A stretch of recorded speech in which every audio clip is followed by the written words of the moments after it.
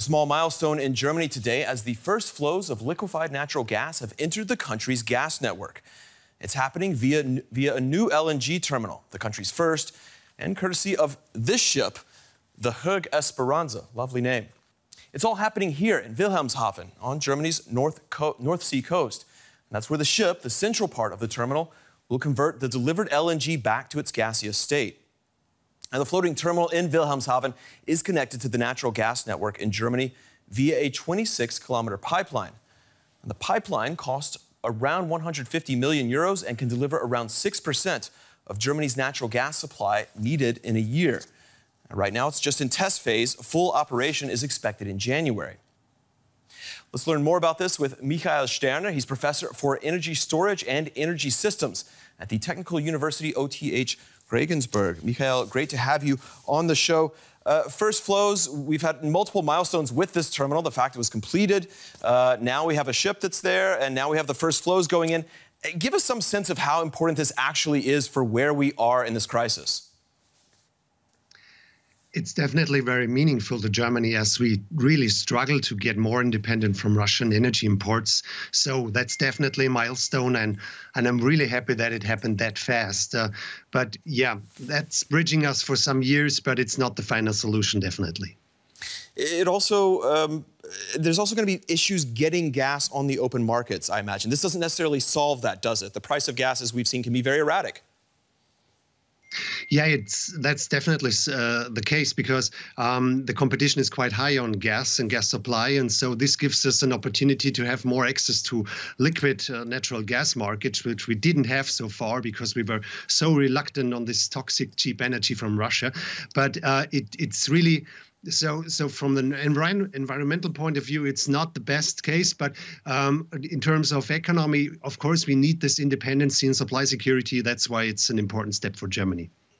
You mentioned the environmental aspect. Natural gas has always been part of the plan to move to renewables. It was supposed to be a bridging fuel. Does the construction of all of these LNG terminals, there are multiple that are going to be constructed, some are almost done right now, does this make that transition more difficult because it creates this kind of, obviously, a terminal for gas, or does it make it easier because some of this infrastructure can be used for hydrogen, from what I understand? Well, we wouldn't have phased out of fossil energy from Russia that fast without this war. So definitely, it was in the plan to phase out, but not that fast. So it's just substituting here fossil energy. But of course, we have to have the frameworks like the emission trading system in Europe, which has just been extended to heating systems and also transport. And it's a bridge. But I'm not in favor of making contracts with Qatar starting in 26, lasting for 15 years. This is really contrary to our climate goals. But you're right, definitely. We can use some of that infrastructure to import renewable energy, so in form of ammonia, where we have 150 Habers worldwide, many ships. But it's not fitting for green hydrogen. It would fit for green LNG. You can do green LNG via power to gas, and that's competitive and technically and economically feasible compared to LNG imports from Qatar. So we should definitely look and create new energy partnerships which have our values, which really can import then green energy in whatever form, but mainly molecules, LNG, in LNG. So it's definitely doable, and there should be the focus. I want to break in. I'm sorry. I want to break in. I want to ask you, before we run out of time, the approval process and the construction of this, it lasted only 10 months. That's light speed by German regulatory standards. It's often been said that it would be nice to have this for renewable approvals, for wind turbines, for solar cells. Does this set a precedent? Briefly, if you can. No, it doesn't.